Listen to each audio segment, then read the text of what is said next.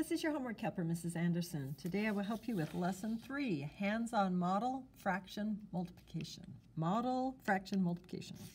All right, this example says find 5 times 2/5 using models and then write in simplest form. So we have 2/5 here, 2/5, 2/5, 5 times. When we have 2/5 here, 5 times, we take each of those, combine them. This is a whole and this is a whole, so this makes 2 wholes. Okay, let's look at the next one. Here I have 4 times 2/3. So I'm going to shade in 2/3 and 2/3 and 2/3 4 times. After I shade them in, then I count how many there are in all. 1, 2, 3, 4, 5, 6, 7, 8. And I need to shade in 8 blocks over here. 1, 2, 3, this is a whole. 4, 5, 6, this is a whole.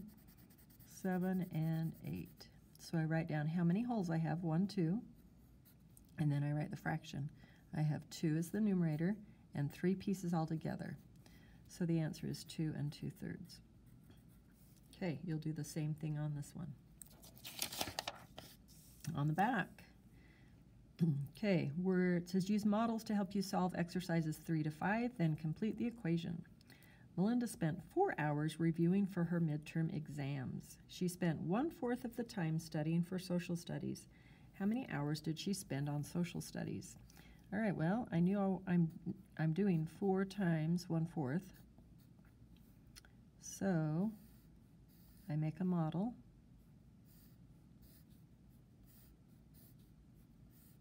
Okay, here's my model. This is going to be 4ths,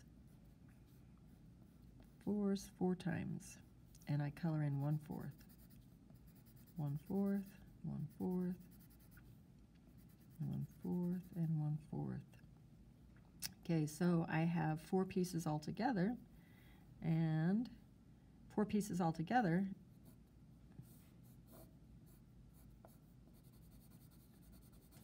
is going to be a whole.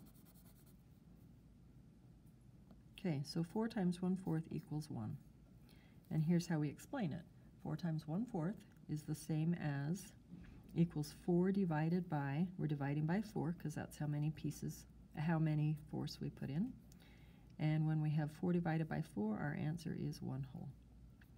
Okay, you'll do the very same thing on number 4 and number 5. Thanks for watching this homework helper video. If you have questions, feel free to ask me tomorrow at school.